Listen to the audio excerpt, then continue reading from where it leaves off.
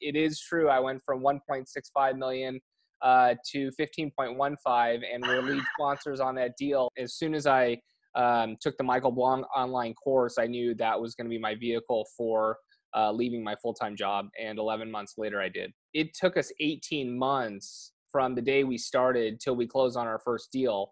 And every day of those 18 months, we were building our investor list. Our idea on it was to model ourselves after other people who have been successful in the business. We knew that people were starting meetups. We knew that people were starting podcasts. We knew people were doing free webinars online, and we knew people were networking like crazy. The biggest thing that's contributed to our success is just getting out of our comfort zone. I literally just got the keys to this property.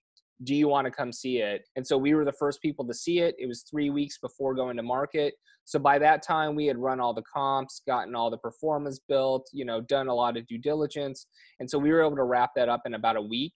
We had it under contract. What really helped was that we were able to get these properties under contract before the bidding wars happened, before any other offers happened. So there wasn't a lot of competition on them. There's a need for housing, and it's not Class A luxury housing. It's Class B and C workforce housing. We basically reverse engineered what we needed to do to get that deal done. Everyone's here for one common goal, which is to get this deal closed. I'm a big proponent of meetups. We hold our own, but we also go to other people's meetups. And I know several people who have found partnerships through meetups. We know what our investors are looking for, and I think that's very important to know. And there's other people that don't need to offer that amount of money to the investors, and there's other ones that need to do more. Starting a podcast is definitely no joke. It's a commitment, and if you're going to do it with intention, I would say, and know that it's a couple-year process at least. You don't see dividends on week 1 or 2. Our goal for 2020 is to close on 50 million in multifamily.